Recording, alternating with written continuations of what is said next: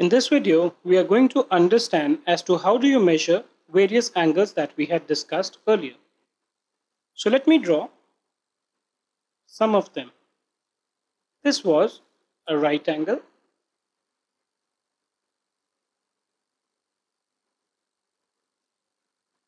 This was an acute angle. And let's say this was an obtuse angle.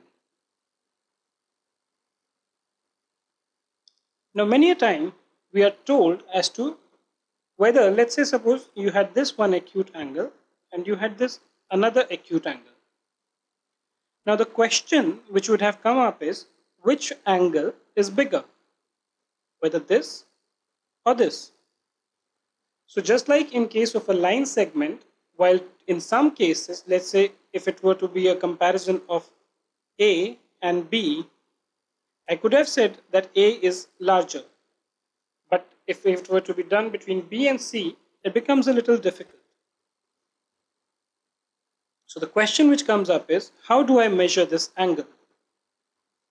Now to measure this, basically in your geometry box, you get something which is called a protractor.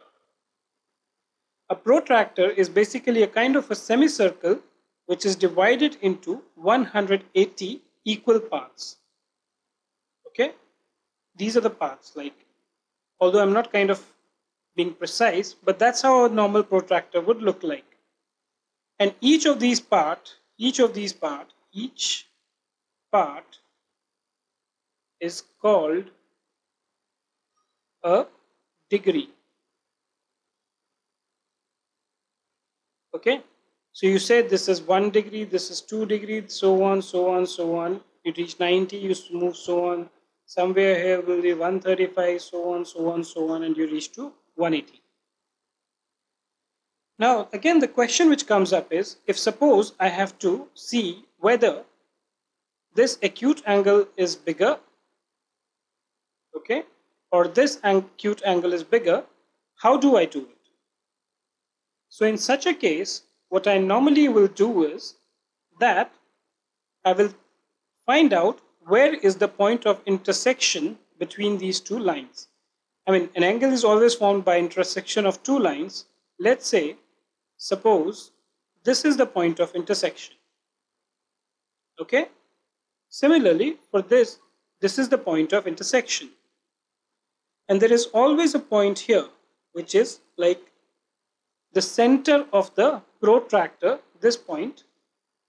So what I do is I take up this protractor and I align the center to the point of intersection of these two lines, such that my protractor would then come something like this. And what I do is I find out as to what is the degree on my protractor where this and this line intersect. So let's say suppose this was 85 and this was 120. To find out the length of this angle, what I do is I subtract from the higher degree the lower degree. And whatever is the number, I write it as this. This symbol denotes degree. So I write 35 degrees. So the length of angle in figure C is equal to 35 degrees.